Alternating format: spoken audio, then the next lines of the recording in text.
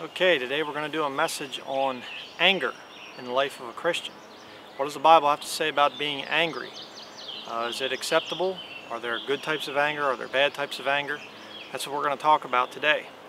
And in keeping with the theme of this message, I just want to show you a couple news articles quickly, just to show you that times aren't getting any better.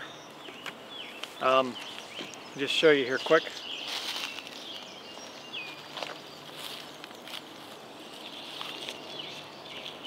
Just how nutty religion is getting.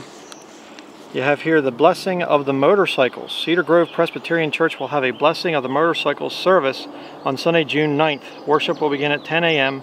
They will provide lunch at 11:30 a.m. Kickstands are up at 12:30 p.m. I'm sure that's scriptural. Wait, this big airplane goes over. Breathe for Olivia. Motorcycle ride will be a benefit ride. Donations welcomed at the registration table upon arrival. Come on, come on. Pastor Chris. More information, call Pastor Chris. Now maybe that's a man, but I don't know.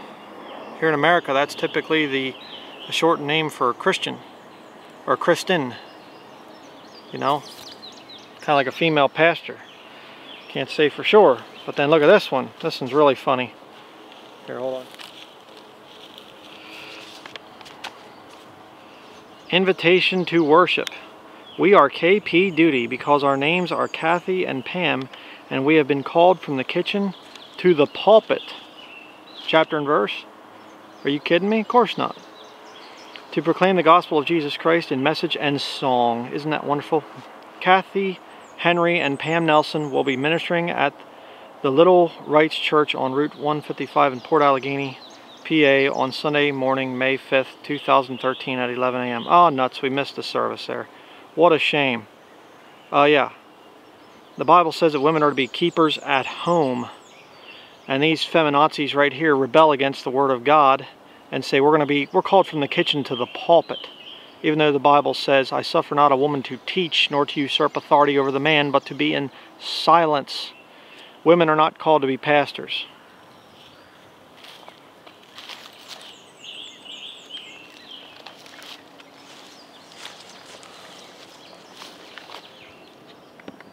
Okay, there we go. So now if you're angry, you're ready for the sermon here. We're going to begin today by looking at the law of first mention. I do that a lot of times when I'm preaching a sermon. You look up the very first time a word is used in the King James Bible, and then a lot of times it's defined within the context. So we're going to go first to Genesis chapter 27. Take your King James Bible and turn to Genesis 27, verse 41. That's where we're going to start at. I'm going to show you the first time the word anger is used in your King James Bible. Genesis 27, verse 41 through 46. It says here, And Esau hated Jacob because of the blessing wherewith his father blessed him. It's interesting there, let me just stop for a second. Esau hated Jacob, but what does the Bible say about Esau and God and Jacob? It says, Jacob have I loved, and Esau have I hated. So God loved Jacob, and he hated Esau. And that's what the Bible says. It does not say that God hated Esau's sin. It says he hated Esau. Very interesting. Back to the verse here. It says, And Esau hated Jacob because of the blessing wherewith his father blessed him. And Esau said in his heart, The days of mourning for my father are at hand. Then will I slay my brother Jacob. He was so angry he wanted to kill. And these words of Esau, her elder son, were told to Rebekah, and she sent and called Jacob, her younger son, and said unto him, Behold, thy brother Esau, as touching thee, doth comfort himself, purposing to kill thee. Now therefore, my son, obey my voice, and arise, flee thou to Laban, my brother, to Haran, and tarry with him a few days until thy brother's fury turn away. Now here it is. Until thy brother's anger turn away from thee, and he forget that which thou hast done to him. Then I will send and fetch thee from thence, Why should I be deprived also of you both in one day? Okay, and we'll just read verse 46 here to close it. And Rebekah said to Isaac, I am weary of my life because of the daughters of Heth. If Jacob take a wife of the daughters of Heth, such as these which are the daughters of the land, what good shall my life do me? Okay, that's how it ends there. She doesn't want her son messing around with the descendants of Ham. We'll talk about that in just a little bit here too. But notice the first time there the word anger is used. It's used in reference to Esau being so mad at his brother Jacob that he wants to kill him. Okay? And there are going to be times that you're going to feel that way. I mean, let's just look at reality here. There are going to be people that are going to make you so mad in this life that you're going to just be like, I just wish I could, that make you mad enough to want to kill them. Of course, don't do that. But what is the actual first recorded instance where somebody's mad, okay, where they have anger, you know, you can see that they're angry. Turn to Genesis chapter 3.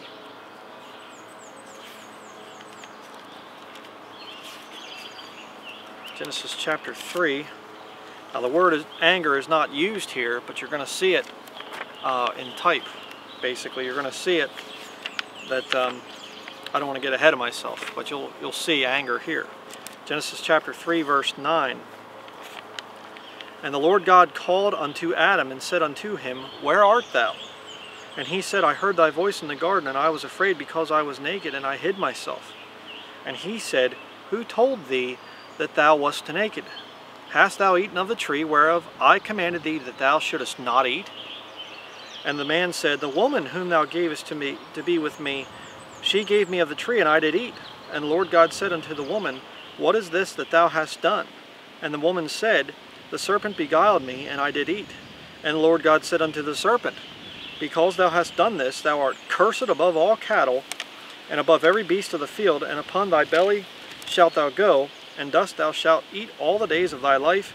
And I will put enmity between thee and the woman, and between thy seed and her seed. It shall bruise thy head, and thou shalt bruise his heel. Now, it doesn't come right out and say that God was angry at them, but you read the context of it there. Obviously, I don't think he was speaking in soft tones. Obviously, he was a little mad, you know. So, very interesting. Who was the first person to get mad in the Bible? Who was the first being, I'll say, to get mad in the Bible? God. Now, there's a lot of references in the Bible, in your King James Bible, to the anger of the Lord. And it's a very, very fearsome thing to have God mad. It's not a good thing when God gets angry, okay? And you see that time and time again in the Bible. But we're not going to focus on those times when God gets angry. I want to focus on when people are getting mad. You know, when man gets mad, what happens and the result of it and everything. But now let's go to Genesis chapter 4. Now this would be the first instance that I can see. You know, maybe Adam was a little bit mad at his wife there. But this would be the first instance where you actually have man being mad. Genesis chapter 4, verse 1. And Adam knew Eve his wife, and she conceived and bare Cain, and said, I have gotten a man from the Lord. And she again bare his brother Abel. And Abel was a keeper of sheep, but Cain was a tiller of the ground. And in process of time it came to pass that Cain brought of the fruit of the ground an offering unto the Lord, and Abel he also brought of the firstlings of his flock, and of the fat thereof. And the Lord had respect unto Abel and to his offering. But unto Cain and to his offering he had not respect. And Cain was very wroth, and his countenance fell. He was mad. Okay, verse 6, And the Lord said unto Cain, Why art thou wroth, and why is thy countenance fallen? If thou doest well, shalt thou not be accepted? And if thou doest not well, sin lieth at the door. And unto thee shall be his desire, and thou shalt rule over him. And Cain talked with Abel his brother, and it came to pass when they were in the field, that Cain rose up against Abel his brother, and slew him. So that anger there, that was in Cain, it actually led to him murdering his brother. The first time that innocent blood is shed there, outside of the lamb that was slain, you know, when Adam and Eve were kicked out of the garden. But that anger that Cain had actually led him to murder his own brother, his own flesh and blood. And notice it was not a quick temper kind of an anger, that he got mad and just went over and killed his brother. It built up and built up and built up. He had it in his heart. He kept it inside. All right, that's going to be important to remember for later. He kept that anger and held on to it, and it became bitterness, and then it eventually turned into sin. I don't want to get ahead of myself here, but let me just say this. There's nothing wrong with being angry. Okay? That's just a normal emotion that you're all going to feel, that we're all going to feel. Okay? The problem is when that anger turns to bitterness, and then that bitterness leads to sin. We'll see that in the study today. But can it lead to other sins? Are there other sins that can come about as a result of anger? Turn to Genesis chapter 30. Genesis chapter 30, we're going to start at verse 1. And this is one a lot of people are guilty of, and I've been guilty of it myself sometimes. Genesis chapter 30, verse 1. And when Rachel saw that she bare Jacob no children, Rachel envied her sister, and said unto Jacob, Give me children, or else I die. And Jacob's anger was kindled against Rachel, and he said, Am I in God's stead? Who hath withheld from thee the fruit of the womb? So what is Jacob implying there? He's implying that Rachel is in sin, and that it's God's the one that's holding this from you, because obviously you got some kind of problem. Now, was that the right thing for him to do to his wife? No. He should have comforted her. He should have said, honey, I don't know why. I don't know why you haven't had children yet. I don't know why. You know? But him saying that to his wife was the wrong thing to do. He wasn't a very good husband at that point in time. Verse 3, And she said, Behold, my maid Bilnah, go in unto her, and she shall bear upon my knees, that I may also have children by her. Well, that's a stupid thing to do. She shouldn't have done that. Look what comes of it. And she gave him Bilhah, her handmaid to wife, and Jacob went in unto her, and Bilhah conceived and bare Jacob a son. And Rachel said, God hath judged me, and hath also heard my voice, and hath given me a son. Therefore called she his name Dan. Dan, the tribe of Dan. I'll do a study on that sometime. If you want to see what God thinks of the tribe of Dan, go back to Revelation chapter, I have it written here, 7 verses 4 through 8, where the 144,000, 12,000 from each of the 12 tribes are chosen. The tribe of Dan's never mentioned. God got rid of the tribe of Dan. He had no respect for the descendants of this sinful relationship here. And I do believe it was a sin. Some people would say, well, no, the tribe of Dan was no good. And you see a lot of times why the children of Israel, they're sinning and things and getting out of fellowship with the Lord. I believe that that's the reason right there. Because some of those descendants of Jacob were actually conceived in sin. Okay, I don't believe it was right for him to go in unto his wife's handmaid. I think that was wrong. So sometimes your anger, you do something stupid like that, and then to appease, you actually get into sin. To make things right, you actually go into sin. I think that was wrong. I think Jacob should have answered his wife Rachel a better way than the way he did. 1 Peter chapter 3 verse 7 says, Likewise ye husbands, dwell with them according to knowledge, giving honor unto the wife as unto the weaker vessel, and as being heirs together of the grace of life, that your prayers be not hindered. Many times a husband can forget that his wife is more sensitive emotionally than he is. And he can respond in anger when he shouldn't. See? Anger. If you remember last week's sermon, it was logic versus emotion. Anger is not always logical. Sometimes it is. Sometimes anger is a logical response to something that happens in your life. But you need to take care of that anger. Okay? And we're going to talk about that later. Because if you let it go, that anger can turn into an emotional response, and you can end up doing something stupid, like Jacob just did right there, fathering a tribe through one of his descendants named Dan, and that tribe never amounted to anything, and actually turned on God, and God said, cut them off. They're not going to be restored. There is no restored tribe of Dan in the book of Revelation. Very interesting. Turn next to Genesis chapter 32. We're going to see another example of anger. Genesis chapter 32.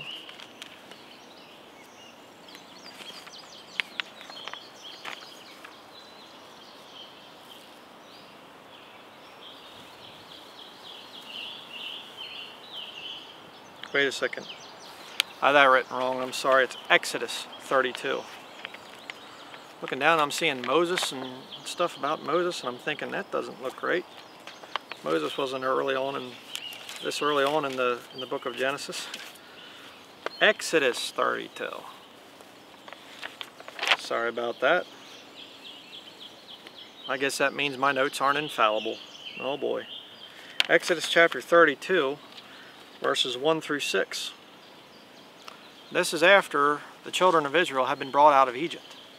You know, and God's shown all this signs and stuff, and he's part of the Red Sea, and they went through on dry ground, and then Pharaoh's army's coming after him, and he brings the sea in on them and destroys them, you know, drowns them out. All the miracles that God did, this is after that. Look what happens here.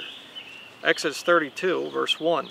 And when the people saw that Moses delayed to come down out of the mount, the people gathered themselves together unto Aaron, and said unto him, Up, make us gods, which shall go before us, for as for this Moses, the man that brought us up out of the land of Egypt, we wot not what is become of him. And Aaron said unto them, Break off the golden earrings which are in the ears of your wives, of your sons, and of your daughters, and bring them unto me. And all the people brake off the golden earrings which were in their ears, and brought them unto Aaron, and he received them at their hand, and fashioned it with a graving tool, after he had made it a molten calf. And they said, These be thy gods, O Israel, which brought thee up out of the land of Egypt. And when Aaron saw it, he built an altar before it, and Aaron made proclamation and said, Tomorrow is a feast to the Lord. And they rose up early on the morrow, and offered burnt offerings, and brought peace offerings, and the people sat down to eat and to drink, and rose up to play. Well, come on now, you can use pagan ways to worship the Lord, can't you? No, you can't. Okay? You have to serve the Lord the way he says to serve him. They that worship me, the Bible says, they that worship the Lord must worship him in spirit and in truth. God's not interested in pagan practices being used as worship for him. Just wanted to kick the CCM movement there and a lot of the other things done in this professing church of today. Okay? It's pagan. You have no business doing that and saying it's worshiping God. Wrong. Alright? But it's interesting because obviously these people knew that it was not some stupid golden calf that brought them out of Egypt. What was going on there? Well, they were trying to say, well, we have these other gods and these other things here, and we can worship them and God. You know, it wasn't that they said, let's make a feast, you know, to the calf. They said, let's do a feast to the Lord with our golden calf. See, you can't do that. And it's kind of interesting because the reason that they were doing this is because they got away from God. And if you forsake your Bible and prayer and you start to listen to the world's music and you stop witnessing to people, there's no telling what you'll end up worshiping and what you'll end up doing. Now look at verse 7 through 10. And the Lord, and this, Moses is up in the mountain with the Lord here. It says, And the Lord said unto Moses, Go, get thee down, for thy people, which thou broughtest out of the land of Egypt, have corrupted themselves. They have turned aside quickly out of the way which I commanded them. They have made them a molten calf, and have worshipped it, and have sacrificed thereunto, and said, These be thy gods, O Israel, which brought thee up out of the land of Egypt. And the Lord said unto Moses, I have seen this people, and behold, it is a stiff-necked people. Now therefore let me alone, that my wrath may wax hot against them, and that I may consume them, and I will make of thee a great nation. So God didn't accept their pagan practices as worship to him? No, he did not. God was not interested in what they were doing as worship to him. And he actually said to Moses, let me alone. Don't even try to plead for these people. I want to destroy them. And then I'll make, I'll start over again with you. I'll make, a brand new nation of Israel from Moses instead of from Jacob. Very interesting. Look what Moses' reaction here is. Verse 11. And Moses besought the Lord his God and said, Lord, why doth thy wrath wax hot against thy people, which thou hast brought forth out of the land of Egypt with great power and with a mighty hand? Wherefore should the Egyptians speak and say, for mischief did he bring them out to slay them in the mountains and to consume them from the face of the earth? Turn from thy fierce wrath and repent of this evil against thy people. Now let me just stop there again. Let me kick another thing here, this anti-repentance thing. They'll say, God repents in the Bible, so does that mean God's a sinner? No, repentance means to turn from something. Okay? When it's in context for sinners, it means turn from sin. When it's in context here with God, it means he's turning from his anger and his wrath. That's a stupid argument that these people use to try and get away from preaching against sin when it comes to converting the lost. The lost people have to understand that they are sinners. They cannot come to God in their pride and in their self-righteousness, like most people do. All right? And they're not truly saved, because if you come to the Lord and you're not admitting that you're a sinner, you don't come to him and drop your self-righteousness, then you're counting on your own good works to save you. Just like probably 90-95% of people on the earth believe that they are too good to go to hell. That's why you have to tell them that they need to repent before salvation. I didn't say do good works, I said repent. They need to come to God as a sinner. Turn from their self-righteousness. Just had to put that in there. But notice too that God was angry. So you see there again, God is angry. Verse 13. Remember Abraham, Isaac, and Israel, thy servants, to whom thou swarest by thine own self, and saidst unto them, I will multiply your seed as the stars of heaven, and all this land that I have spoken of will I give unto your seed, and they shall inherit it forever. And the Lord repented of the evil which he thought to do unto his people. Interestingly, because up there in verse 7, the Lord said unto Moses, go get thee down for thy people. God said, they're your people, Moses. And Moses is like, no, they're not. They're your people. And you have to remember that. And of course, God knew that. He was just testing Moses. He was just saying, putting that thing to him. And seeing what Moses would do, in that time of being tested. Okay? And it's interesting because where's Moses at this time? He's up on the mountain. Can Moses see what the children of Israel are doing? No. Can God see? Yeah, God can see. God sees the wickedness of what's going on, and he's going, I'm just going to kill those people. And Moses is going, is it really that bad? In his mind he's probably thinking, well, they're probably doing something wrong, but I don't know how bad it really is. But we're going to see here in a minute what happens when Moses gets to see it. Okay? Look at verse 15. And Moses turned and went down from the mount, and the two tables of the testimony were in his hand. The tables were written on both their sides, and on the one side and on the other were they written. And the tables were the work of God. And the writing was the writing of God graven upon the tables. Wow. You mean God actually had written himself on those tables of stone? Yeah. Boy, can you think of the value of something like that? Sure. But let's see what happens to him. Verse 17, and when Joshua heard the noise of the people as they shouted, he said unto Moses, this is a noise of war in the camp. It's a rock and roll concert, And he says, man, it sounds like war down there. And, you listen to a rock concert and stuff, a lot of it does sound like war. Verse 18, and he said, it is not the voice of them that shout for mastery, neither is it the voice of them that cry for being overcome, but the noise of them that sing do I hear. Quite a racket going on down there. Verse 19, and it came to pass as soon as he came nigh unto the camp, that he saw the calf and the dancing, and Moses' anger waxed hot. Was he right in getting angry? You better believe it. And he cast the tables out of his hands and brake them beneath the mount. Wow. Moses destroyed the original autographs of the Ten Commandments.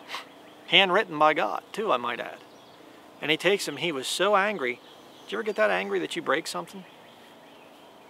I'm not going to ask you for examples or anything, but have I ever done it? Yeah. I've gotten that angry that I've thrown things and broken things. Yep. Why? It's an emotion. But see, that emotion right there, Moses was so angry, he didn't know what was going on when he was up there in the mountain. But when he came down, he saw what they were doing. You're going to see how bad it was here as we continue. And he took those tables of stone and he smashed them down. Now you got to be pretty angry to smash something that God just wrote by hand.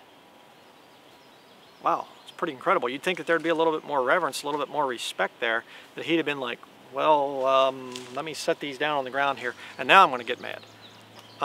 He took those tables of stone and just smashed them. Have you ever been there? Did you get that mad? If not, you will eventually. Verse 20. And he took the calf which they had made and burnt it in the fire and ground it to powder and strawed it upon the water and made the children of Israel drink of it. And Moses said unto Aaron, what did this people unto thee that thou hast brought so great a sin upon them? And Aaron said, let not the anger of my Lord wax hot. Thou knowest the people that they are set on mischief. For they said unto me, make us gods which shall go before us. For as for this Moses, the man that brought us up out of the land of Egypt, we wot not what has become of him. Let me just stop there again. Let me kick another movement. This thing of relying on a preacher to tell you what your relationship is supposed to be between you and God. When that preacher gets away from the Lord, oftentimes the people fall apart. Why? Because they put their confidence in man and not in the Lord. Christian, there's one mediator between you and God, and that's the man Christ Jesus. It's not me. It's not some other man down here on this earth. There is no man that is supposed to come between you and your God. You are supposed to deal personally, you and God. Okay? Now there are pastors that can teach you. There are pastors that can preach, that can oversee the flock. I understand that. But when it comes right down to it, you better not be counting on me. You better not be counting on this ministry to answer all your questions. You're going to have to deal with God one-on-one. Because if you start to rely on man, when man falls, you'll fall apart. You'll get into pagan practices like the children of Israel did.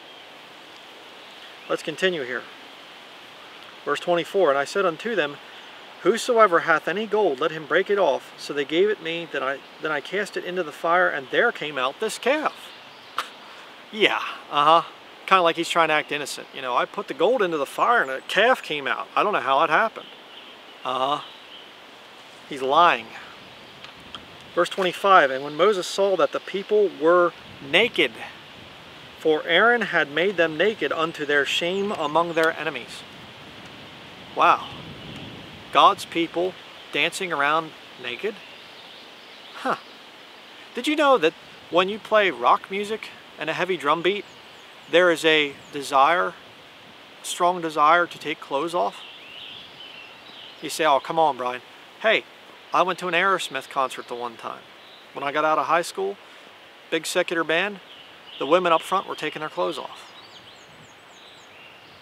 Before I was right with the Lord. Yeah, I was there. Okay? Why? The drum beat, the rhythm. It sounds like war, but it's actually singing and dancing. And the people start to get into the rhythm and the beat and things, and the clothes start to come off. Why do you think the modern churches, why do you think the women are so scantily clad in there? Why do you think they wriggle and dance and stuff and move their bodies? Why do you think they have seminars on sex all the time? Nothing's really changed, folks. Things are still the same. You say, oh, the Bible's so out of date. That's because you're ignorant. Verse 26, then Moses stood in the gate of the camp and said, who is on the Lord's side? Let him come unto me. And all the sons of Levi gathered themselves together unto him. You mean to tell me all the people didn't run over to Moses' side? Even after all that had just happened, there were still people that were prideful, standing on the side of the golden calf that had been melted and stuff. But, you know, still people that didn't say, man, I'm on the Lord's side. I'm sorry. I should have, you know, they didn't repent. In their pride and in their arrogance, they just stood there and said, what are you going to do about it? And you're going to see what happened. Verse 27, and he said unto them, thus saith the Lord God of Israel, put every man his sword by his side, and go in and out from gate to gate throughout the camp, and slay every man his brother, and every man his companion, and every man his neighbor. And the children of Levi did according to the word of Moses, and there fell of the people that day about 3,000 men. You know, sometimes I'm going to talk spiritually here for a minute. Sometimes you're going to have to slay your relatives with the sword of the Spirit. They aren't going to appreciate it too much, but sometimes you have to do that. When you get angry, don't call them names. Don't be nasty or mean or hit them or something stupid like that. Slay them with the sword of the Spirit.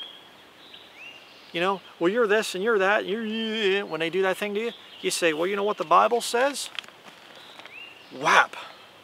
And the Bible says again, whap. Go in and slay them. Don't say, well, you know, it's my brother, it's my sister, it's my mother, grandmother, co-worker, best friend from college. I don't really want to say anything that would offend them. And sometimes they need to be hit with the sword of the Spirit. And if you think God's going to judge you for that, you're quite foolish. But we'll continue here. We'll finish up. Verse 29, for Moses had said, consecrate yourselves today to the Lord, even every man upon his brother, or upon his son, and upon his brother, that he may bestow upon you a blessing this day. And it came to pass on the morrow that Moses said unto the people, ye have sinned a great sin, and now I will go up unto the Lord, peradventure I shall make an atonement for your sin. Moses there is a type of Jesus Christ. Very interesting. Jesus Christ made an atonement for our sin. Verse 31, and Moses returned unto the Lord and said, oh, this people have sinned a great sin. Now he saw what the Lord had seen up on the mountain, and have made them gods of gold.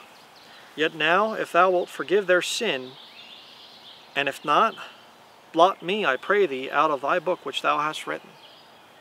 Wow. Would you be willing to go to hell for the lost world? Jesus Christ was willing to take our sins on himself. So again, there you see Moses being a type of Jesus Christ. Jesus Christ really truly fulfilled. Moses offered it. God said no. But Jesus Christ later came and he fulfilled what Moses offered right there. Jesus did die. He did become sin, who knew no sin, that we might be made the righteousness of God in him. What an amazing thing that Jesus Christ did for us. Verse 33, and the Lord said unto Moses, whosoever hath sinned against me, him will I blot out of my book. Still true today. That has not changed from the Old Testament to the New Testament. Whosoever was not found written in the book of life was cast into the lake of fire, Revelation 20, verse 15. If you sin against God, and the sin that you commit, by the way, is rejecting Jesus Christ. Dancing isn't going to send you to hell. Pornography isn't going to send you to hell. Cigarettes aren't going to send you to hell. Drunkenness isn't going to send you to hell. Fornication, murder, being a thief. All those things won't send you to hell. The thing that sends you to hell is not realizing that you're a sinner. The sin of self-righteousness, thinking that you can save yourself. That's what sends you to hell. That will damn every man, woman, and child on this planet. Because you come to God as a sinner. But let's finish here, this chapter. Therefore now go, lead the people unto the place of which I have spoken unto thee. Behold, mine angel shall go before thee. Nevertheless, in the day when I visit, I will visit their sin upon them. And the Lord plagued the people because they made the calf which Aaron made. Did you know that God will plague these modern professing Christians because of their paganism? That's why they have all kinds of mental problems. That's why they have to have seminars to try and tell themselves that they are okay and that things are all right, and you know, all this seminars and stuff like that. That's why they have to do, like I showed earlier there, where they have to have blessing of motorcycles. and all these feminars, you know. That's why they got to do all that stuff. Because the plague of God is upon them. Why? Because they're sinners. They're not willing to repent. Very interesting. All right. How about righteous anger? I'll show you an interesting one here. 1 Samuel chapter 17.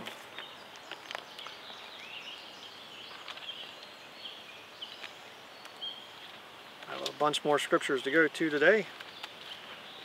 1 Samuel chapter 17, verse 20. I'm going to read a very famous story here. 1 Samuel 17, verse 20 says, "And David rose up early in the morning and left the sheep with a keeper, and took and went as Jesse had commanded him. And he came to the trench as the host was going forth to the fight, and shouted for the battle.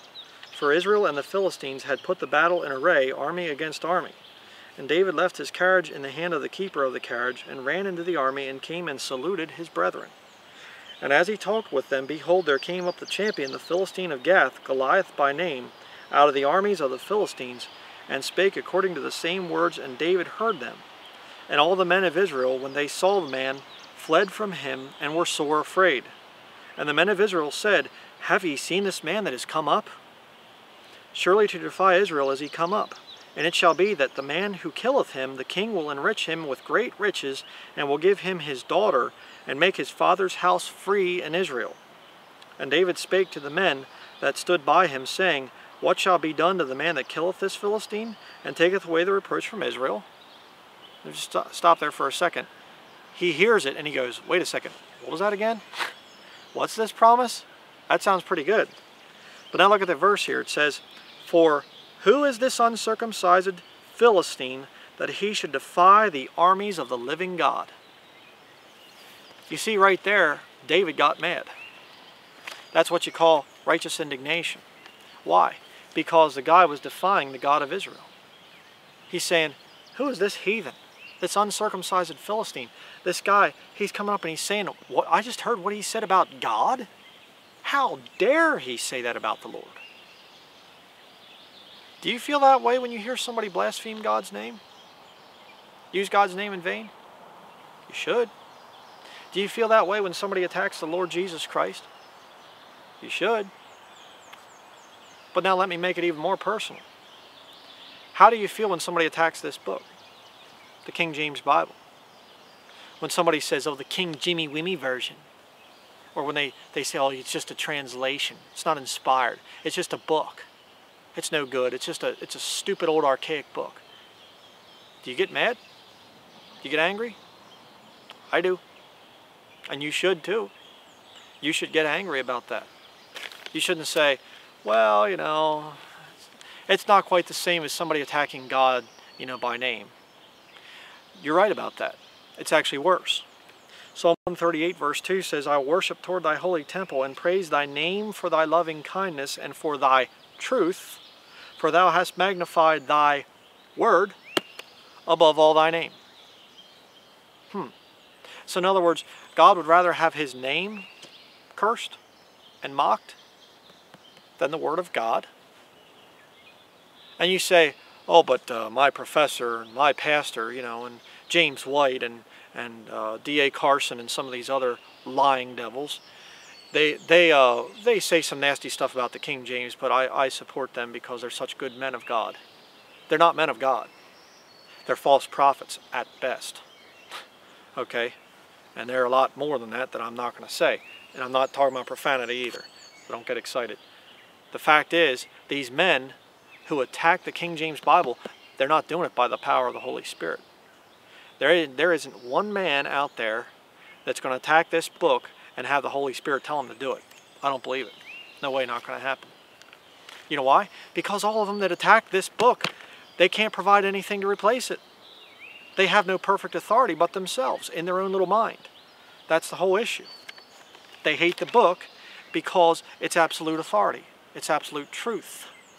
This is thy truth. Sanctify them through thy truth. Thy word is truth. This is the book that God has chosen. You say, what about the Geneva Bible? Sorry, he didn't choose that. What about the Bishop's Bible? What about the Textus Receptus? What about the New King James? What about the NIV? Nope. God's seal of approval is on the book. The one right here I hold in my hands. Better keep that in mind. Okay. Now what about anger as a result of jealousy? How about that one? Turn to 1 Samuel chapter 18. 1 Samuel chapter 18, verse 5. It says here, and David went out whithersoever Saul sent him, and behaved himself wisely, and Saul set him over the men of war, and he was accepted in the sight of all the people, and also in the sight of Saul's servants. And it came to pass, as they came, when David was returned from the slaughter of the Philistine, that the women came out of all cities of Israel, singing and dancing to meet King Saul, with tabrets, with joy, and with instruments of music. They came out to meet who? King Saul. Who was the king? Saul. Was David the king? Not yet. But they came out here to meet King Saul. Now you'd think that the king, he's probably there riding on his horse, and I'm here, I'm the king. And look what the women do. Verse 7, and the women answered one another as they played, and said, Saul hath slain his thousands, and David his 10,000s. Oh boy. You get a man who's prideful, he's not going to want to hear that.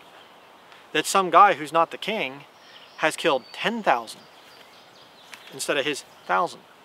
Thousands versus 10,000s. Verse 8, look at Saul's reaction. And Saul was very wroth, and the saying displeased him. And he said, they have ascribed unto David 10,000s, and to me they have ascribed but thousands. And what can he have more but the kingdom? Saul knew that his time was coming. He knew David was going to take the kingdom from him. Verse 9, and Saul eyed David from that day and forward. Talk more about that in just a minute. We're going to read to verse 12 here. And it came to pass on the morrow that the evil spirit from God came upon Saul. We're going to see about that. What is the evil spirit from God? What's that have to do with anything? And he prophesied in the midst of the house, and David played with his hand as at other times, and there was a javelin in Saul's hand. And Saul cast the javelin, for he said, I will smite David even to the wall with it. And David avoided out of his presence twice. Look at verse 12. And Saul was afraid of David, because the Lord was with him, and was departed from Saul. All the Bible teaches the same thing. There's no dispensations. It's all the same thing. Really? So the Lord could come on a man and depart in the Old Testament, and it's the same thing today. I thought the Bible teaches that you're sealed with the Holy Spirit of promise until the day of redemption. Well, then you mean it might be different? Yeah. It's called studying to show thyself approved unto God, a workman that needeth not to be ashamed, rightly dividing the word of truth. You have to divide the word of truth. You see, Saul sinned before God, so God said, you're done.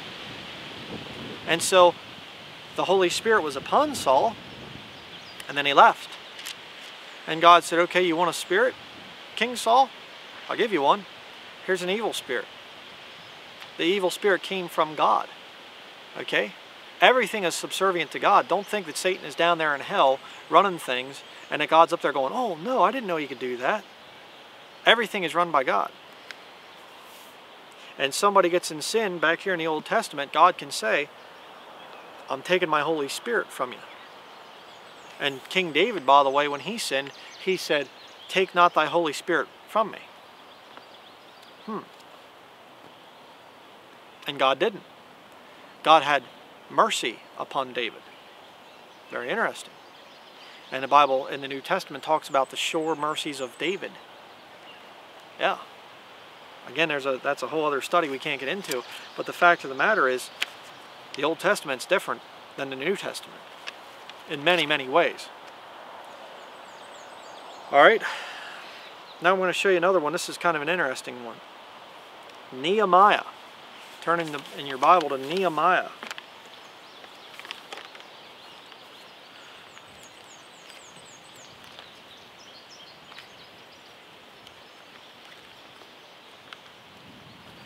Nehemiah.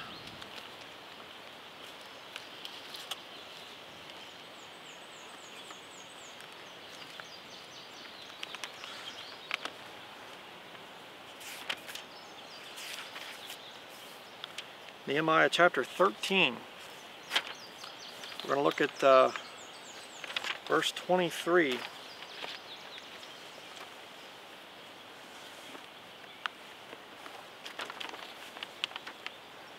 Nehemiah 13:23 says, "In those days also saw I Jews that had married wives of Ashdod, of Ammon, and of Moab." They were marrying into other peoples, other kindreds that were not Jewish, that were not descendants of Shem. And their children spake half in the speech of Ashdod, and could not speak in the Jews' language, but according to the language of each people. And I contended with them, and cursed them, and smote certain of them, and plucked off their hair, and made them swear by God, saying, Ye shall not give your daughters unto their sons, nor take their daughters unto your sons, or for yourselves. Can you imagine the prophet of God here? This Nehemiah, and he comes in, and he's going up to these people, and he's hitting them, and grabbing them by the hair, and yelling at them. Was he angry? Yeah, he was angry. Was he right in being angry? Yeah. You see, God created cultures and customs for a reason. And when you start to mess around, and we're going to see the problem with it here coming up, you start to mess around with other customs and other cultures and things like that, you can start to lose those distinctions. And it was extremely important for the Jews in the Old Testament. Okay? Very, very, very important. They were not to marry into other peoples. Okay? I'm not going to use the term race because I understand. I had a brother correct me on that, and he's right. The word race is not in the Bible. Okay? Kindred, people, tongue, nation, those are Bible words. Alright? But back in the Old Testament, they were not supposed to mess with other kindreds, tongues, people, and nations. Okay? They weren't supposed to intermarry with them. Why? Because they would forsake the Lord. Let's continue reading here. Verse 26. Did not Solomon, king of Israel, sin by these things? Yet among many nations was there no king like him, who was beloved of his God, and God made him king over all Israel. Nevertheless, even him did outlandish women cause to sin. What does the word outlandish mean? We kind of make it today as, that's outlandish, kind of like it's really crazy or really far out. But the fact is, outlandish means out of the borders of your land. That's what it means. Okay, and you can read Acts chapter 17 sometime about God's made of all nations of men dwell upon the face of the earth, one blood. And then it says, and has set the bounds of their habitation. Okay, does God still have bounds? I believe he does. All right, I'm not going to go off on a big study on that right now, but the fact of the matter is, there's something to be learned there. Okay, be very careful about that. Verse 27, Shall we then hearken unto you to do all this great evil, to transgress against our God in marrying strange wives? And one of the sons of Joiada, the son of Eliashib the high priest, was son-in-law to Sanballat the Horonite. Therefore I chased him from me. Remember them, O my God, because they have defiled the priesthood and the covenant of the priesthood and of the Levites. The Levites were one family, okay, the descendants of Levi.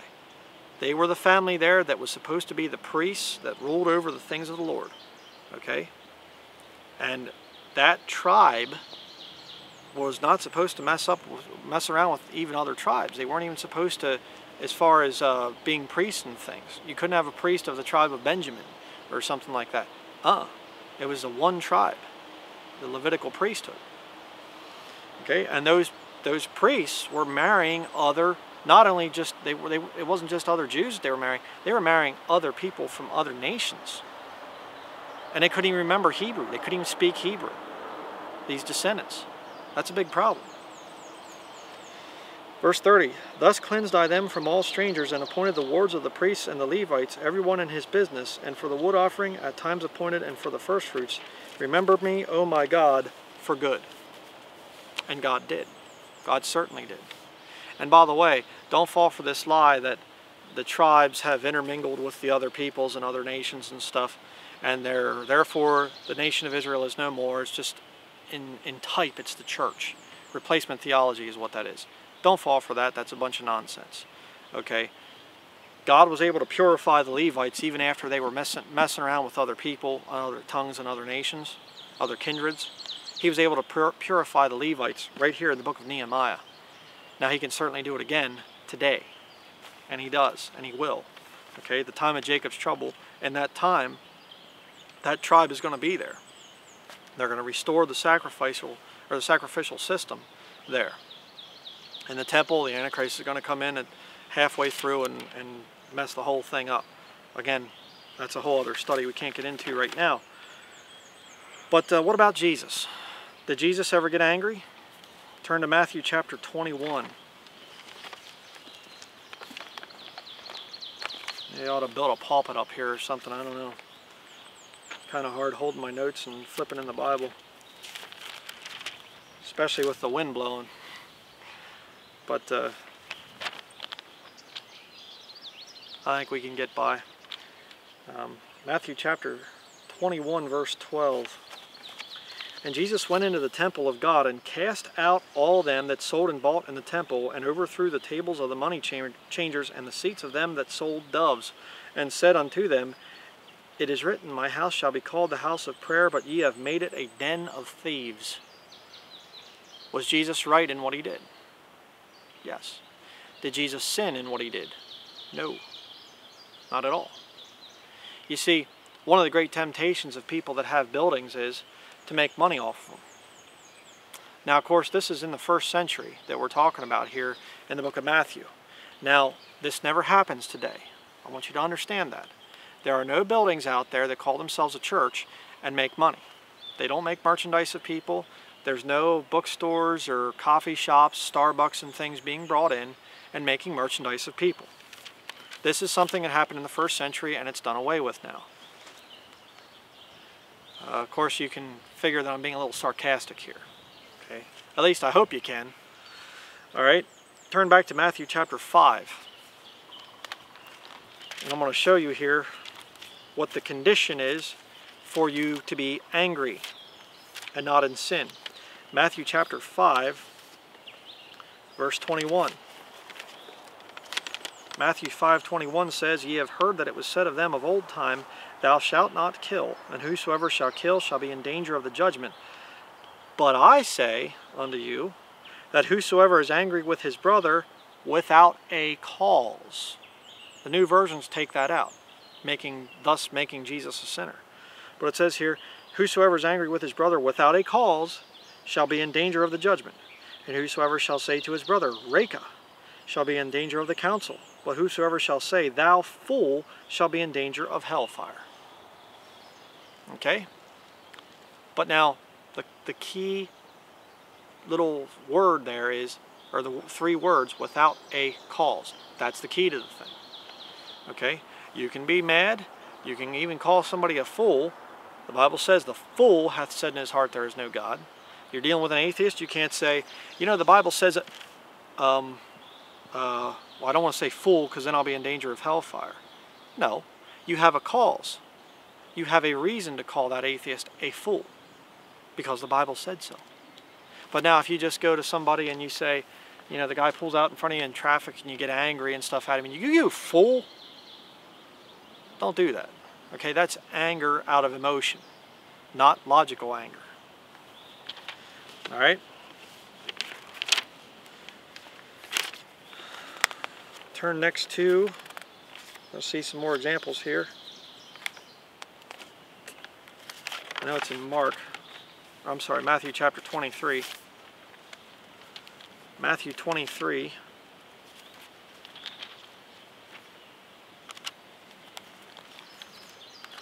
Verse 1.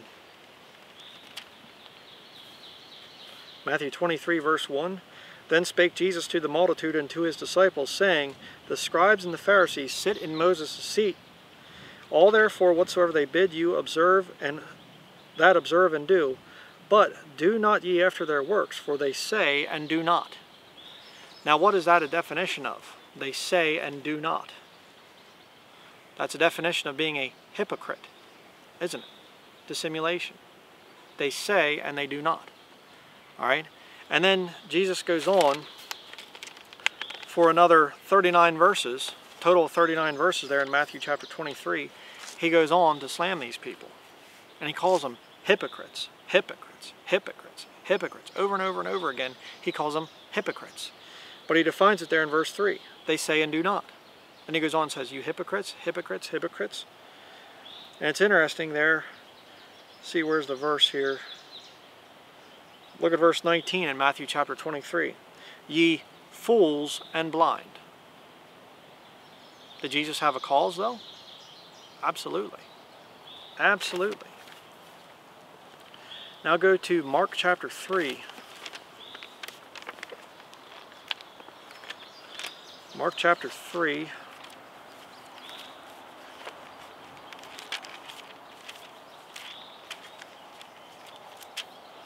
Mark chapter 3 verse 1. And he entered again into the synagogue, and there was a man there which had a withered hand, and they watched him whether he would heal him on the Sabbath day, that they might accuse him. And he saith unto the man which had the withered hand, stand forth. And he saith unto them, is it lawful to do good on the Sabbath days, or to do evil, to save life, or to kill? But they held their peace. You mean these Pharisees, these big talkers, had an opportunity? Jesus challenged them to a debate of sorts, you know, to a answer for the accusations that they were bringing against him. And he tells the guy's there, he has this withered hand, and he says, come here, stand forth. Is it lawful to do good, to heal on the Sabbath day? And all these hypocritical Pharisees, if it's wrong, if they're speaking against him, why didn't they speak up? See? They kept their mouths shut, and they just stood there and sat there. They held their peace. Yeah, they held their peace. And look at Jesus' reaction. Verse 5. And when he had looked round about on them with anger, being grieved for the hardness of their hearts, he saith unto the man, stretch forth thine hand. And he stretched it out, and his hand was restored whole as the other. And the Pharisees praised God and became Christians. It's not what it says. Verse 6, and the Pharisees went forth and straightway took counsel with the Herodians against him, how they might destroy him. You mean that there are religious people that would go to the law, to the secular authorities, and try to conspire in ways to have a preacher, Jesus Christ, the ultimate preacher, have him destroyed, put to death? But again, we see something in the first century that is not true anymore today. Right? Organized religion is one of your greatest enemies out there, Christian. Verse 7. But Jesus withdrew himself with his disciples to the sea, and a great multitude from Galilee followed him, and from Judea. Okay? Jesus didn't stick around there and declare his constitutional rights. He got out of there. Some good instruction in righteousness for you. But how about anger in the life of a Christian? Okay? What about that? Ephesians chapter 4. We're going to see what our marching orders are as Christians. Ephesians chapter 4. What does the Lord expect from us today? Look at verse 29. It says here, let no corrupt communication proceed out of your mouth, but that which is good to the use of edifying, that it may minister grace unto the hearers. And grieve not the Holy Spirit of God, whereby ye are sealed unto the day of redemption. Let all bitterness and wrath and anger and clamor and evil speaking be put away from you with all malice. And be ye kind one to another, tender-hearted, forgiving one another, even as God for Christ's sake hath forgiven you. There are going to be things that are going to happen that are going to make you angry. The best thing that you can do is to be angry and sin not. You say, where'd you get that from? Jump up to verse 21 in the same chapter there. If so be that ye have heard him and have been taught by him, as the truth is in Jesus. The truth. Okay? Yes, we do have absolute truth, and that's how you should live as a Christian. Verse 22. That ye put off concerning the former conversation the old man, which is corrupt according to the deceitful lusts, and be renewed in the spirit of your mind, and that ye may put on the new man, which after God is created in righteousness and true holiness. You know, I have people all after me all the time saying I'm teaching works-based salvation because I say, if any man be in Christ, he's a new creature. Old things are passed away. Behold, all things are become new. 2 Corinthians 5:17. And they say, oh, you're teaching that there's works. Well, there are works involved after you get saved. Okay, works meet for repentance. Somebody gets saved. I'll give you a good example. Brother Dave Spurgeon. David Spurgeon was, I believe, the second in command of the Outlaws Motorcycle Club. He went to prison for drug charges and for having a fully automatic weapon, gun, and he got saved when he was in prison. Now he goes around the country. He got out of prison. They let him out. They didn't charge him, by the grace of God. They let him out. He cut his hair, he looks respectful. He covers up his tattoos. He doesn't proudly display them from his motorcycle days, being in a Harley gang and a very, very rough gang, the Outlaws. I mean, they're bad guys. He didn't say, I'm going back to the Outlaws. I'm going to go back and hang out at the bars. I'm going to go back and whatever so I can witness. I got to be like the Outlaws to win the Outlaws. No, he left it. And it even was a threat to his life. You don't leave a motorcycle gang. There was even a threat to his life. He didn't care. Why? He's a new creature. He put off the old man and put on the new man. He changed. You say, well, there doesn't have to be a change when you get saved. Yes, there does. If any man be in Christ. If he's a new creature. You're seeing it again here in Ephesians chapter 4. These people, I'll tell you what. Verse 25. Wherefore putting away lying, speak every man truth with his neighbor, for we are members one of another. Now look at verse 26. Be ye angry and sin not. Let not the sun go down upon your wrath, neither give place to the devil. Can you be angry and not sin? Absolutely. Yeah. Be angry and sin not. Let not the sun go down upon your wrath. That's very, very important. Okay? When you get angry, there are 3 questions that you should ask yourself. Number 1, is this situation my fault? If so, your angry is just emotion. Your anger. Your anger is just an emotional response on your part, and it's your fault. It's your problem. If you've done something and somebody gets mad at you and yells at you, and you get angry about that, well, that's your problem. It's your temper. You have to take care of that. Now, if it's not your fault, is my anger going to lead to bitterness? This thing that these people have done to me, the wrong that they have done to me, and I'm angry about it, is it going to lead to bitterness within me?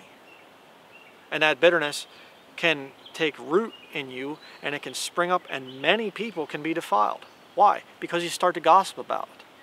I've had that happen about me. People get angry, and it turns into bitterness, and then they start to spread around rumors and lies about me, and and many people are defiled as a result of that one person getting angry at me. All right? Drop it. Just drop it. You say, oh, but you've wronged or you've done it. Okay, whatever. Drop it. We're going to see about that in just a little bit. Thirdly, how can I take care of this anger? Okay, you've been wronged. It's not your fault. It's not going to lead to bitterness, but how can I take care of this? What can I do about this anger? And let me just give you a little bit of advice out there if you're married. You really, really need to stick with that last part of verse 26. Let not the sun go down upon your wrath. You better make that a fundamental doctrine for your marriage. If you have an argument, I don't care if you're up till 2 o'clock in the morning, get it settled. Go to bed as friends, as best friends. You start to let that anger build and fester and grow, and then you just let the sun go down upon your wrath, And actually, you're supposed to have, by that verse, you'd even have to say before the sun goes down. But the point is, I think really the most important thing is don't go to bed angry. Don't go to sleep angry. Okay? Get things settled. Get things fixed up. All right? Don't hold on to it. It can become bitterness, and bitterness in a marriage is what wrecks a marriage. All right? Let not the sun go down upon your wrath. Turn to Colossians 3, verse 5. Ephesians, Philippians, Colossians, chapter 3, verse 5 through 14. It says here, "Mortify therefore your members which are upon the earth, fornication, uncleanness, inordinate affection, evil concupiscence, and covetousness, which is idolatry. For which things' sake the wrath of God cometh on the children of disobedience, in the which ye also walked sometime when ye lived in them." You mean you were doing sin back there in the past? But it's past tense? You're not supposed to be walking in those things now? Sounds like the new man again. Let's keep reading. Verse 8, "But now ye also put off all these: anger, wrath, malice, blasphemy, filthy communication out of your mouth. Lie not one to another, seeing that ye have put off the old man with his deeds, and have put on the new man, which is renewed in knowledge after the image of him that created him." See, we're okay. Verse 11, "Where there is neither Greek nor Jew, circumcision nor uncircumcision, barbarian, Scythian, bond nor free, but Christ is all and in all. Put on therefore as the elect of God, holy and beloved, bowels of mercies, kindness, humbleness of mind, meekness, long-suffering, forbearing one another and forgiving one another. If any man have a quarrel against any, even as Christ forgave you, so also do ye. And above all these things," and here's another key verse, "put on charity, which is the bond of perfectness." You say, well, nobody's perfect. Well, you can strive to be perfect. And what is the bond of perfectness? Charity. What is charity? You say love. No, that's not the definition. And the new versions are wrong by saying 1 Corinthians 13 is love. Love, love, love. No, no, no. It's charity. Charity is self-sacrifice. It costs you something to have charity. Okay? And brethren, let me tell you this. Sometimes you're going to be wrong. Sometimes you're going to get angry because you've been wronged. But the best thing that you can do is forgive and forget and move forward. Don't let the anger become sin. Be angry and sin not. Sin is bitterness. You can have righteous indignation when you have been wronged, but get rid of it as quick as you can. Give that thing over to the Lord. You say, how do I do that? Let's look here. Romans chapter 12.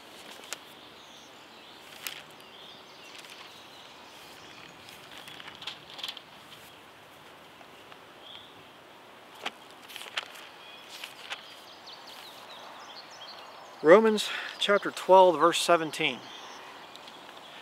You say, Brother Brian, I have been wronged. I had a professing Christian do something to me. You just wouldn't believe it. I probably would believe it, but you know, you've been wronged. You want to get revenge on them? Here's the way you do it. Romans chapter 12, verse 17. Recompense to no man evil for evil. Provide things honest in the sight of all men. If it be possible, as much as lieth in you, live peaceably with all men. Notice there the key there, the if, again, Bible ifs. If it be possible, it's not always going to be possible. Verse 19, Dearly beloved, avenge not yourselves, but rather give place unto wrath. Wrath has a place, okay? Remember the verse over there in Ephesians where it said about neither give place to the devil? The devil can get in and be bitterness in your life. Okay? Here it says, but rather give place unto wrath. There's a certain place for it. For it is written, Vengeance is mine, I will repay, saith the Lord. Therefore, if thine enemy hunger, feed him. If he thirst, give him drink. For in so doing, thou shalt have unity. That's not what it says. What's the reason that you are nice to your enemy? Is it so that you can get along and relate to each other and have wonderful love? Look at this. This is interesting. For in so doing, thou shalt heap coals of fire on his head. It's actually a good way to get back at your enemy. Be nice to him. You know, when you see somebody that's gossiping and it's backbiting and it's a backstabber, and you go out in public and they go, oh, hello, you know. You just look at them and you say, oh, hi, how you doing? You know, glory to God, wonderful day. Praise the Lord. See, there's an old saying, the best revenge is living well. Keep that in mind. Verse 21, be not overcome of evil, but overcome evil with good. Somebody's wronged you in your past, forget it. Don't even let your mind dwell on that thing. Move forward. Do the work of the Lord. And when the Lord is blessing you and doing things through you and using you mightily, that miserable reprobate, gossiping backbiter that was a hypocrite and did evil things to you, it'll just make them more miserable. Because see, you'll notice this thing, you'll learn this thing in life. The favorite thing for people that are backbiters and gossipers, you know what they want? They want you to fulfill what they're telling people. They're saying, you're bad, you're evil, you're this, you're you know, greedy, you're you know, ungrateful, whatever else. They want you to fulfill that. But when you look at them and you go, nope, sorry, not going to happen. Hey, it's nice seeing you. And you go back to doing the work of the Lord, and the Lord's blessing you like crazy and bestowing all these blessings, it'll eat that person up. That's the best way to get revenge on them. Absolutely the best way. You know, let God take vengeance on your enemies. You can get angry about it. I'm not saying you should have no emotions. Somebody comes up and makes fun of you and does something bad, backstabs you. You can get angry about that, but don't sin with it. Don't let it turn into bitterness. Very important. Now a couple more verses here. Proverbs chapter 15. A little bit more instruction in righteousness before we conclude here. Proverbs 15, verse 1. There's a lot of wisdom in this book, I'll tell you what. Proverbs chapter 15, verse 1. It says here, a soft answer turneth away wrath, but grievous words stir up anger. The tongue of the wise useth knowledge aright, but the mouth of fools poureth out foolishness. The eyes of the Lord are in every place, beholding the evil and the good. When you have somebody attack you, a lot of times they'll start calling you names, they'll resort to name calling, they'll do a bunch of things and just be a total jerk. And what are they trying to do? They're trying to get you riled up. Alright? What's the best thing that you can do at that point? Don't let them get to you. Give them a soft answer. You know? And if it gets to the point where they just don't want a soft answer and they're wrath and they're strife, walk away from them. You don't have a responsibility to make everybody get along with you. There are some people that call themselves Christians, and the best thing that you can do, just get away from them. You know, a man that is a heretic after the first and second admonition, reject. Okay? See ya. Walk away. And what's going to happen? Well, the Bible says there in verse 3, the eyes of the Lord are in every place, beholding the evil and the good. God looks down at that evil person and he says, I see what you're doing. And he sees what you're doing and he says, that was the right thing to do. That was good. It'll come back. The Bible says that every man will give account of himself to God. The lost go to the great white throne judgment. They'll answer for what they do to you. And the saved are going to go to the judgment seat of Christ. They'll answer there. There is a judgment coming. Alright? God's recording everything out there. The Bible says he can know our thoughts. Now imagine that. Think of the God that we worship. He knows everyone's thoughts and brings those thoughts into judgment one day. So when you meet that hypocrite professing Christian that's backstabbing you, and in their mind they're going, I hope God does something bad to that person. I just hate them. And they have that bitterness in them. God knows their thoughts, and he's going to bring it into judgment one day. See that you be not partakers with them. Look at verse 18 there in Proverbs chapter 15. A wrathful man stirreth up strife, but he that is slow to anger appeaseth strife. Are you slow to anger? Or do you let your emotions get the best of you? I'll tell you, one of the hardest things is when somebody hits you physically or yells at you. It's very, very hard to not let your anger go and build up very quickly. You know, very difficult. But you need to get control of that. I'm going to show you how to do that here as we continue. Proverbs chapter 16, verse 32. It says here, he that is slow to anger is better than the mighty. And he that ruleth his spirit than he that taketh a city. Do you have control of your spirit? Do you let the Holy Spirit control you? Are you slow to anger? You better be. Don't let people get to you. I mean, think about it, Christian. If you're right and somebody is attacking you and persecuting you because you're right, the Bible says that you're to leap for joy in that day because your reward in heaven is going to be great. They did the same thing to the prophets. They did the same thing to Jesus Christ. If you're being persecuted for righteousness' sake, for something that you're doing right, you're going to be rewarded for that. Don't get mad. You know, get glad. You know, seriously though, don't get angry about that. Be slow to anger. Get control of that spirit that's in you. Don't be like King Saul, you know. This anger comes upon him. This evil spirit comes into him. And it's interesting too. Let me just kick a little something else here. What was King Saul's problem? He was upset because a younger man came in and was more used of God than him. You know that'll happen sometimes. If you're a young man or a young woman and God's doing all kinds of things through you, there'll be some dead church building pastor out someplace that God hasn't used in 20 years, and that guy will look at you and he'll say, boy, God's really doing things through them, and they'll get jealous, just like King Saul did, and they'll begin to attack. And they'll begin to say, well, you're not doing this, and you're not qualified, and you don't have the right credentials, and you don't have all this other stuff. It'll happen. And you'll get men that you once looked up to turning on you and attacking you. Don't answer in anger. You should feel sympathy for somebody like that. Somebody that God has put on the shelf. Proverbs chapter 19, verse 11. It says here, the discretion of a man deferreth his anger, and it is his glory to pass over a transgression. His glory to pass over a transgression? Somebody wrongs you and you just go, whatever.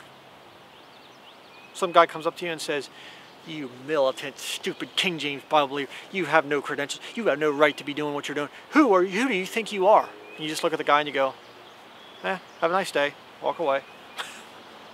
You know what that's going to be? It's going to be to your glory at the judgment seat of Christ. Get back to work for the Lord. You're running a race. You are supposed to not care what people think about you. If you yet please men, you're not the servant of Christ, according to Galatians chapter 1. Don't worry about pleasing men. Don't worry about what men say about you. Get back to work for the Lord Jesus Christ. And finally, the book of Ecclesiastes, right next to the book of Proverbs. Ecclesiastes chapter 7 and verse 9. This is where we're going to finish up today. Ecclesiastes 7 verse 9 says, be not hasty in thy spirit to be angry, for anger resteth in the bosom of fools. Anger has found a resting place in the bosom of many fools. And then that anger, when it's down there, it leads to bitterness. Don't let bitterness take root in your heart, in your spirit. Okay? Don't let that root of bitterness grow and defile many other people. Be angry and sin not. And if you're married especially, you better be real careful about anger towards your husband or towards your wife. Don't let bitterness grow up within your marriage. Marriage should be something that you protect, like a precious jewel. The Bible talks about who can find a virtuous woman, for her price is more above rubies. Far above rubies, excuse me. I had to think there for a minute. Quoting a lot of scriptures today, my mind's starting to go on me. You're supposed to guard your marriage. The Bible talks about a foolish woman plucking down her own house with her hands. All right? Don't do that. Marriage should be something, it's a gift from God. It should be something that you build up, not tear down. And as far as your relationship to other Christians, you're going to get mad. There are going to be some that the devil's going to use in a mighty way to make you angry. And you can be angry, but don't sin with it. Be angry and sin not. That's going to be it for this morning. Let's close here with a word of prayer. Dear Heavenly Father, I thank you for another chance to be able to preach your word. Thank you for all the viewers out there that have tuned into this. And I pray, Lord, that you would help us each to take this into consideration. Help us to be angry about the right things. Help us not to be emotional to the point where we don't even think, that we just get angry right away. We're quick to anger. And I pray we wouldn't be that way. I pray that we would be slow to anger and slow to speak as well, that we would think before we open our mouth. And realize, Lord, that everybody out there, doesn't matter what they do to us, they're all going to answer for it. There's no one out there who's going to wrong us and get away with it. They might get away with it down here on this earth, but Lord, you're going to bring it into judgment someday. And Lord, help us to keep that in mind. Help us to stay focused on eternal things and not get sidetracked down here by the lusts of this world. And now, Lord, I just pray that you would take us all out here into this world, Lord, this lost world while we're here, and that we would make an impact for Thee, Lord, and witness to our co-workers and to our family members and the people we run into, and put out Thy word, Lord, in the form of gospel tracts and whatever else we can do in this short life that we have. And I pray most of all, Lord, for the catching away of the body of Christ to happen soon, so that we can have that blessed reunion with the dead saints that have gone before us and with the living saints that are here on earth today, that would happen soon. And I just ask all of these things in the name of our Lord and Savior, Jesus Christ. Amen. That's it. Thank you for watching.